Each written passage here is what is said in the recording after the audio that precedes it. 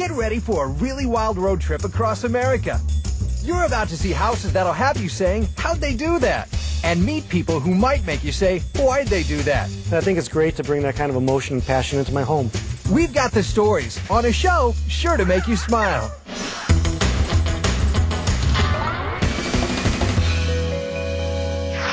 We're starting off our show today with a family who not only thinks outside the box, they live outside the box. A box-shaped house, that is.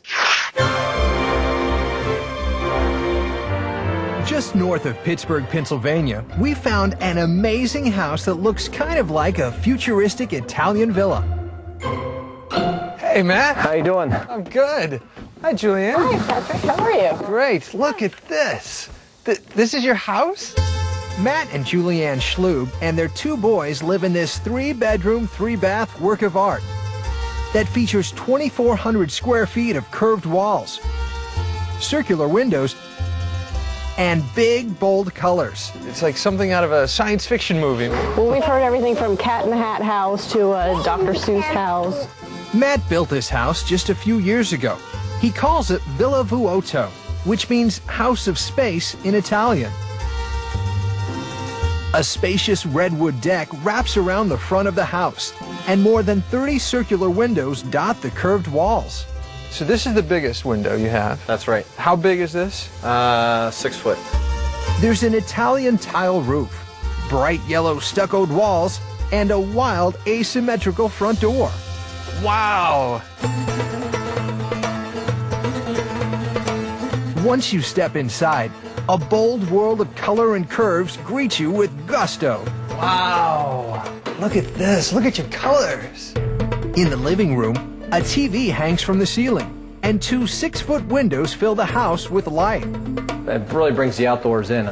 In the center of the house is a custom-made staircase with a steel railing that mimics a forest of trees. This is beautiful. This is kind of the focal point for the entire area. All right, so you've got a breakfast nook here. That's right. This is fun. Yeah, we wanted something kind of cozy. The kitchen is one of the largest rooms in the house. This is a great kitchen. It's huge. We both love to cook, so we wanted something that really could, handle the both of us in the kitchen. Now, we've seen so many curved angles and rounded edges, but here we do see one straight line. Right, the beams themselves are laid out on right angles just to make the connections easier. Up till this point, you've just seen the downstairs. Now, wait until you see the upstairs. So this is the hallway upstairs. The 2 kid rooms boom with fun colors. And I hear Olin. Sounds like he likes the room. Yeah, he seems content. You like the red? Yeah, he said yes. Nice big baby.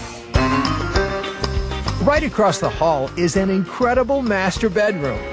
Bam! Look at this. Wow, this is the coolest bedroom.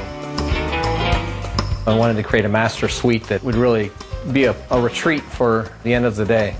There are 15-foot ceilings, a balcony overlooking the deck, and 2 really big windows. What is it like? I mean, can you imagine living anywhere else but here?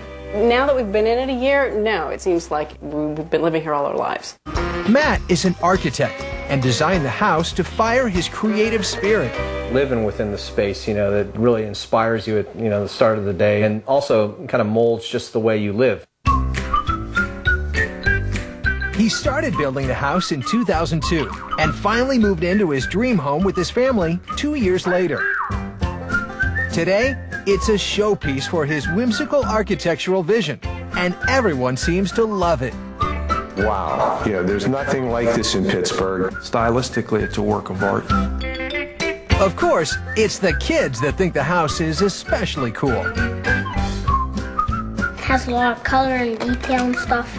Of course, there's carpet and, other stuff you'd see in a normal house, but this is nothing like a normal house.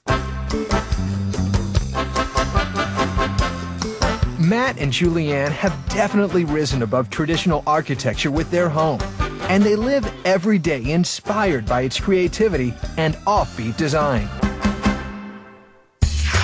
Here's an offbeat fact. Matt and Julianne never painted a single wall. They just added dye pigment to the wet plaster and stucco. And you watch Offbeat America all the time, huh? Wow, you're a smart baby.